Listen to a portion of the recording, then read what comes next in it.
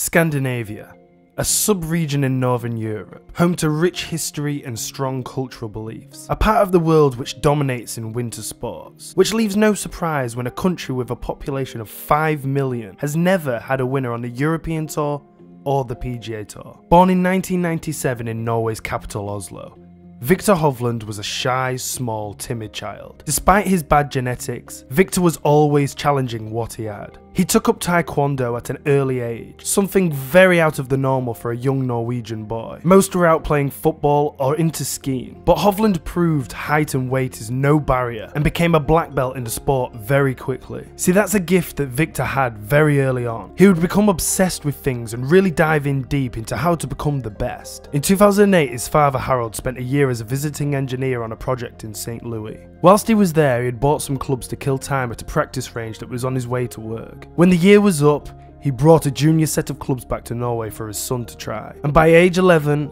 Viktor was hooked and never looked back. Taking the game up at quite a late age by today's standards, Viktor felt as though he had time to make up. And like every modern day millennial, he grabbed his laptop and his addictive personality and dove straight in. Not only did Vic get to a good level very quick because of YouTube, he taught himself in a second language. In the summer in Norway, it would stay light until 10:30 at night, and his parents would still find themselves waiting in the car park for him. On the flip side though, in winter, there would be only 6 hours of daylight. So this meant a lot of golf being played in his local indoor driving range and countless hours of web surfing and taking in as much knowledge as he could. Popular on tour at the time was the stack and tilt swing, but being small, Hovland bypassed this method, looking at longer players like Dustin Johnson for inspiration. He knew that he needed length. Viktor wasn't an idiot though. He wouldn't digest every bit of information. He scalped the bits he needed and ignored the rest. It was at Fornebu Indoor Golf Centre where Hovey met coach of 6 years, James McGowan. The Australian had recent experience coaching PGA Tour players, helping Henrik Bjornstad become the first Norwegian to make it to the PGA Tour. McGowan knew very early though that Viktor's work ethic was twice the amount of Bjornstad and expected big things. During the winter months, Hovey would always be around hitting balls, annoying McGowan about the latest swing trends and pestering him about trackman numbers. Viktor was constantly trying to improve, but he became too obsessed with the swing and neglected his putting. In 2013 and age 16, Viktor and the Norwegian boys team were playing in the European Boys Team Championship, a haven for American golf scouts to get up close and personal to look at the top players coming out of Europe. Cowboys coach Alan Bratton was there to keep an eye out for Christopher Ventura, a 6'3" specimen who looked the whole 9 yards. But Alan couldn't keep his eyes off a small chubby kid with a swing that just kept on repeating. Viktor was the youngest on the team and wasn't even the best player, but Alan just couldn't stop watching. Alan was the man who recruited Ricky Fowler and was now seeing the same traits in Vic. Being too young to recruit now, Alan exchanged numbers and promised Hovland he'd be back for him. With that huge opportunity set in stone, Viktor got to work on his English straight away, making sure he had that edge for when he turned 18. In the meantime, Viktor had competitions to concentrate on in Europe. In the next 2 years, Hovey would participate in the Summer Youth Olympics, Jacques Leglaze Trophy, Eisenhower Trophy, and the Palmer Cup, and then going on to win the Norwegian Amateur Golf Championship. Hovey's college career was up and down to start with. Taking a leaf out of good friend and college teammates Matt Wolf's book, he began a journey with Denny Lucas, a Florida-based coach he found through Instagram. Hovland's ball flight had flattened to where he was having trouble holding greens with longer clubs. His frustration grew, and over Thanksgiving, Coach Bratton sent Vic to Jupiter to meet his coach for the first time and get things sorted. It was just what Hovey needed.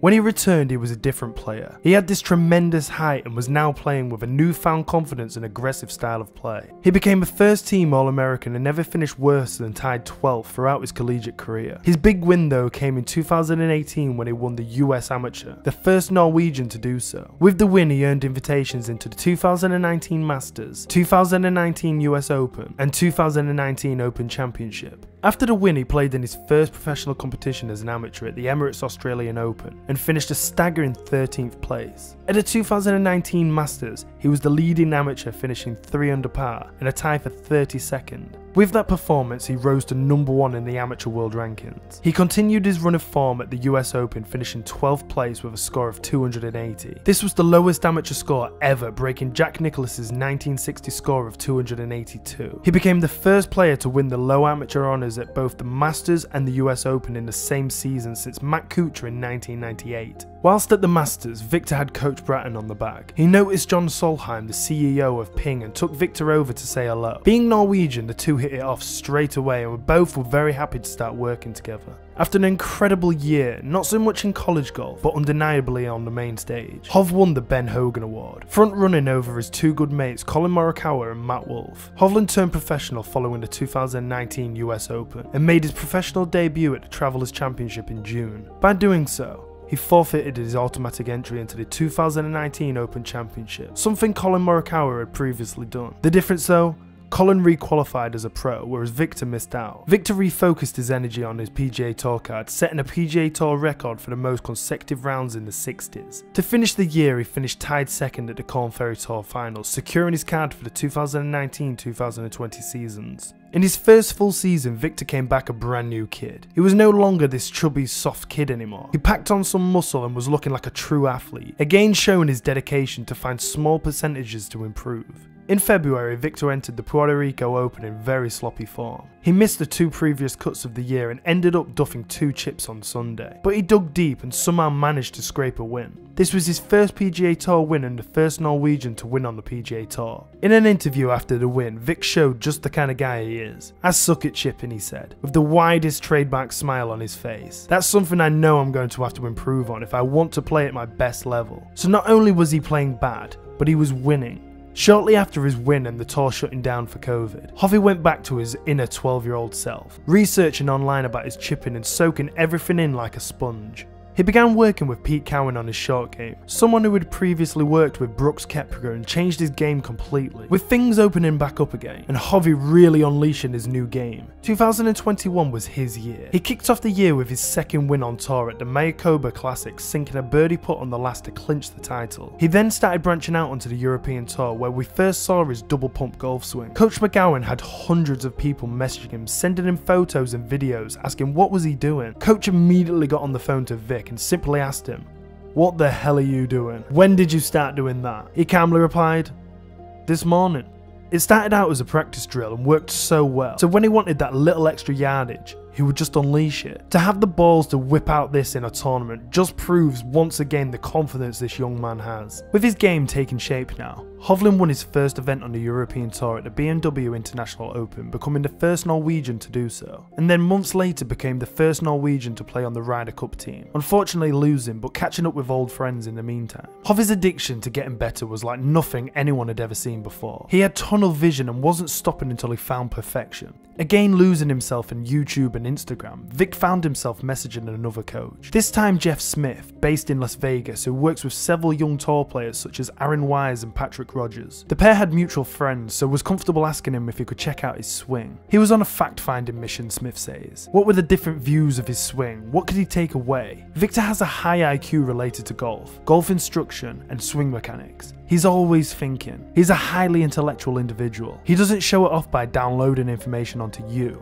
but he can tell you really quickly when something passes the sniff test or not. Smith really didn't want to change anything with his swing, and that he didn't think he needed to make any big changes. It seemed like Viktor, like most kids these days, were just scrolling through social media for solutions and looking for approval from as many people as possible. He clearly has insecurities somewhere, regardless of whether Viktor has a problem with seeking approval. To start the year of 2022, from 5 events, Viktor has won twice. First defending his title at the Worldwide Technology Championship in Mayakoba, and then a month later at the Hero World Challenge. This win cemented his new nickname as the Resort King of Golf, as his first 5 professional wins were outside the contiguous United States, 4 of which were around the Caribbean Sea. At 24, this almost seems like nothing for Viktor, like he always knew he was going to win these competitions, but it was the bigger and better things he was striving for. It's all well and good being driven and seeking perfection, even though we all know that's impossible. And regardless of your golf IQ and what you think you're absorbing, it's a dangerous path which many golfers have been down. See, he keeps seeking perfection, but his driving stats are out of this world, averaging 307 yards off the tee, ranking 35th. For a 5'10", 165-pound man, is incredible, let alone ranking 7th for accuracy and 5th in greens and regulation. It's not till we look at his other stats within his game where we see where the problem lays. 97th in putting and 231st around the green. It's definitely here where Viktor needs to improve, and if he wants to get to that next level, he needs to do so. But we can forgive Viktor.